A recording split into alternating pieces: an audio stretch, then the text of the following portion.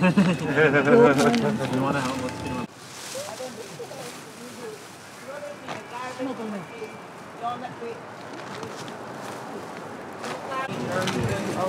No.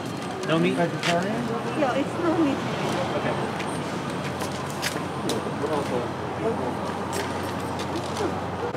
Somebody said that.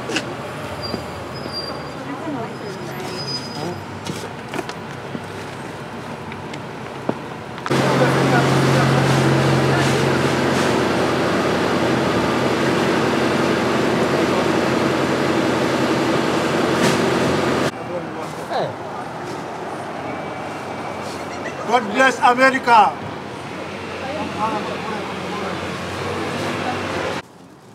Put that around this wall.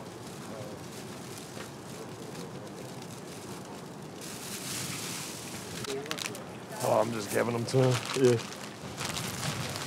You got it? The hand? Yeah.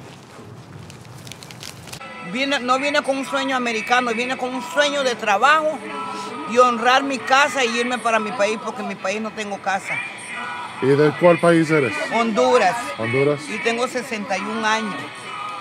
Entonces la única esperanza es hacer un poquito de centavos aquí, como me den el papel por un mes, por 3 meses, que Dios sea lo que sea y en ese tiempo Dios me va a bendecir con un buen trabajo. 1, 2, lo que sea, barriendo la calle, lo que sea. Solo quiero trabajar. Estoy aquí y no puedo conseguir un trabajo porque no tengo un ID. Yo creo que es tiempo, como miro ahora que ya nos están ayudando y el gobierno ya se hizo de corazón para todos nosotros. Y yo doy gracias a Dios por eso, porque por eso estoy aquí y me vine a las 8, a las 7 de la noche para amanecer, estar en la puerta porque llegué un día antes, ya estaba aquí y dijeron que ya no iban a atender gente. Entonces yo no pude venir por el hielo, el frío, porque yo estoy enferma. ¿Estás enferma aquí? Pick it up. Pick it up. Put it in the garbage. ¿Estás enferma?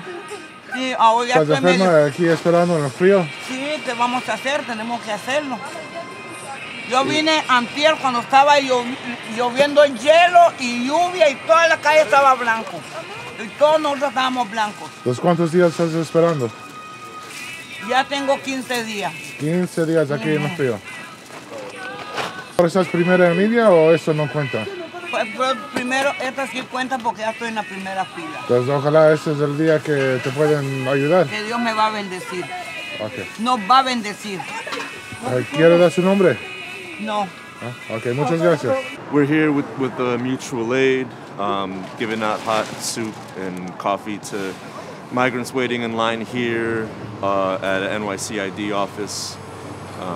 We saw the news reports that migrants were coming here to get the NYCID, which is something that we've been trying to help them out with as well. But we're a little bit angry that there's a misconception that you get an NYCID and immediately you have a federal work permit, which is not how it works.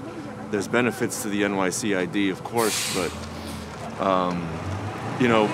with the weather being so cold tonight, the city is not even trying to tell the migrants, hey, listen, you might want to wait until it gets warmer to wait for this ID. You're not going to be able to just get a job legally tomorrow if you get the ID today. So we're a little worried that there's going to be a rush at this office, people waiting overnight to get an appointment, and people are going to endanger their health. So we're here giving out emergency blankets, hot hands, hot soup, just making sure people have the very basics. That's what Mutual Aid is. Do you feel like the city should be doing something more, especially during temperatures like this, to help them not stay out in the cold, or? Yeah. I mean, the city has been openly hostile to any attempts to, give migrants shelter, hot food. I mean, there's been multiple, police harassment of Mutual Aid just this week at St. Bridget's, at Floyd Bennett Field, at some other downtown locations. Because it's code blue, they are letting people, go inside just to get out of the cold, you know. But they really should be housing people, or at least, you know, having a system where they don't have to wait outside for basic services. Do you feel like the curfew is helping or hurting right now? Yeah, the curfew is totally unnecessary. I mean, we saw, you know, a lot of homeless people do work nights, believe it or not.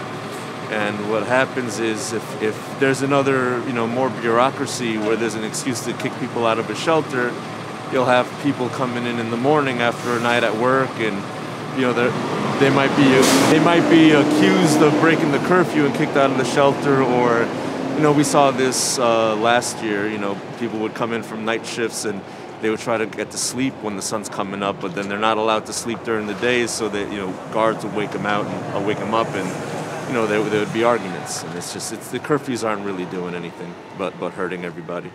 All right, is there anything else you'd like to add? Yeah, I mean, I think one misconception a lot of people say about mutual aid is, well, you know, what about homeless veterans? What about homeless, you know, Americans? And, you know, we help everybody that's in need. So if you know a homeless veteran, you know, we'll help them too. We'll help out everybody, because this is all about, you know, surviving what's coming together. So that's mutual aid.